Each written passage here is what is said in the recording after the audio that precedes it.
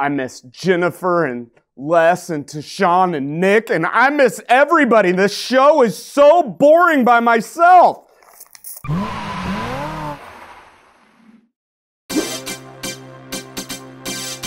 Welcome to the Good News Network.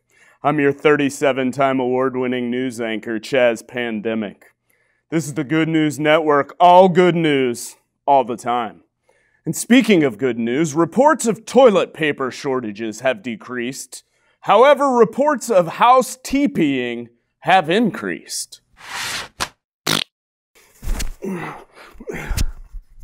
Well, that's good news, I guess. But speaking of good news, the story of Paul continues. Last week he was jailed, an earthquake set them free, and they shared the good news of Jesus with a jailer whose sins were saved by the good news of Jesus. But the story continues. Surely, after being locked up and thrown in jail, Paul and his buddy Silas decided to take it easy. Let's check with Jennifer Quarantina and confirm.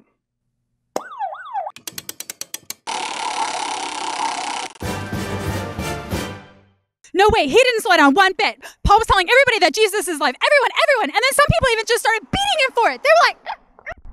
Wow, not only is that not good news, Jennifer, you need to immediately stop drinking coffee. Your hyperactivity is concerning. But due to the fact this is the Good News Network, I know the story continues. As a matter of fact, I imagine the police showed up, arrested the people that beat Paul, and saved the day. Let's go to our reporter, less crowds in the field, to confirm.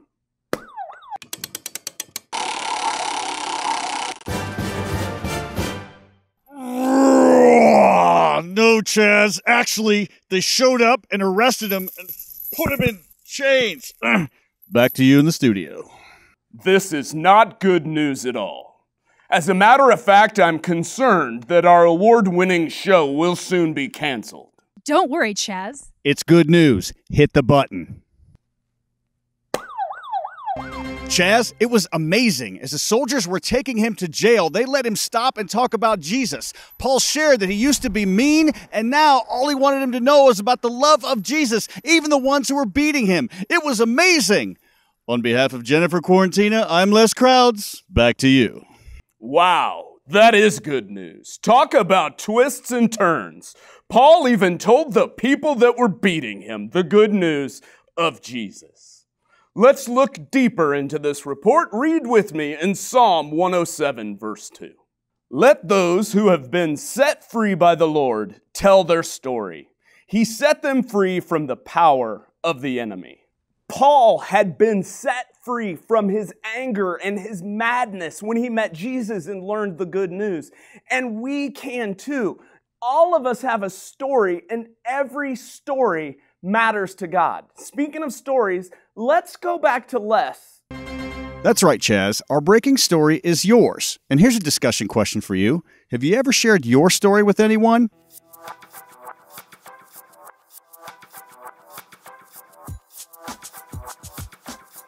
And now I have a question for all of you. Who is someone that you need to share your story with? Press pause and discuss.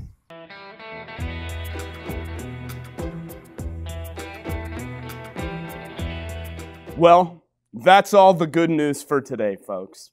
On behalf of the Good News Network, the Journey Today Show, and all of our friends and family at Go Curriculum, I want to thank you for watching.